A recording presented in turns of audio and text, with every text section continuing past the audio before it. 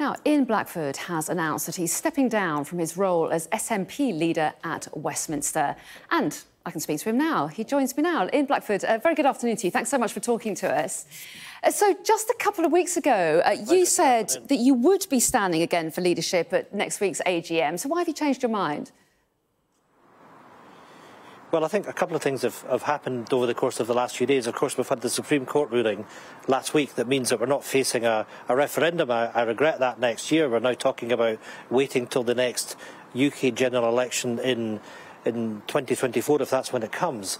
But, of course, the First Minister has also asked if I would take on a new role supporting the party, and that is reporting to her, taking on a business ambassadorial role. And I think it's really important that we have the fullest engagement with the business community. Just a few short weeks ago, I published a paper on Scotland's energy potential with the looking forward to increasing our green energy output fivefold, creating 385,000 jobs, delivering 4 times as much energy as we need. And I'm just about to embark on a process of an industrial strategy paper, and I want to make sure that I can carry on doing that work, but able to engage with the business community as well. It would have been difficult to do that, given much of that is going to be back here in Scotland, as well as leading the Westminster group. So I've signalled to the group that now is the time to think about the new leadership to take us forward for the next stage of the campaign for Scotland to become an independent country. I'm staying as constituency MP for Roskilde and Lochaber. I'm looking forward to representing my constituents in Parliament, but complementing that with the role that the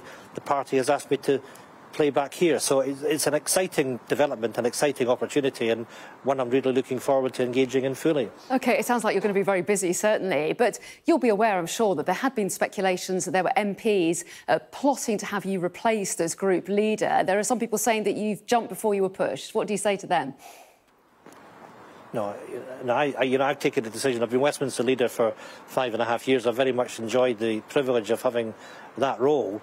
I mean, of course, it is one where you really have to be at Westminster almost all of the time, and I've got the challenge of my commute from the north end of the Isle of Skye, so I've got the ability to balance the responsibilities I have in the House, but taking on this party role as well. So, you know, it's a tough decision to make, but it's one that I did take, certainly on the basis of the First Minister giving this additional opportunity that I have. So I'll be supporting colleagues in Parliament. I'll support whoever the group puts in place at the annual meeting next week. I had to make that decision ahead of the annual meeting as to whether I would be standing or not, and I think it's right with a few days to go that I signal that we're moving on to a new phase, one that I can assist with the independence campaign here in Scotland, continue to play my role in Parliament and support the leadership that the group puts in place.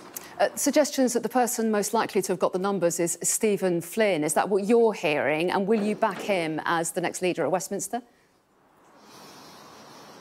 I will back whoever the group chooses at the annual meeting next week. I don't know who's going to be on the ballot paper. We'll wait and see it, but I will happily support whoever the group elects as leader next Tuesday. And you did say, I think, at one point that you wanted to be the last SNP leader at Westminster. So, any regrets?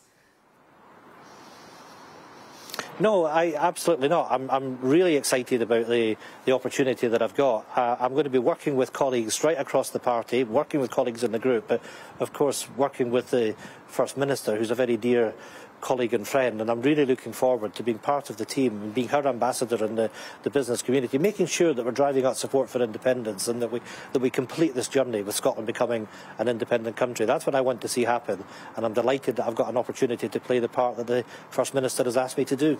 How does she react to you saying you were stepping down? I think, you know, we all recognise that there's a big job to do in taking forward this case. I've worked very closely with her. I've always supported the Scottish Government. I'll continue to do that. But I think she recognises that it is right to take the decision that we move on, that we refresh, that we have a new leadership team. And I stand shoulder to shoulder with her in making sure that I do what I can in the business community to make sure that we drive the case for Scottish independence. That's what I'm looking forward to. Very much looking forward to us finishing this story, Scotland becoming that independent country, making sure that we can drive that green energy potential, that we can get that green industrial transformation in Scotland, drive up jobs, drive up living standards and have a better Scotland. Sorry to rush you, Ian Blackford. We're running out of time. We're about to finish the programme, but we appreciate your time this afternoon. Thanks so much for talking to us today.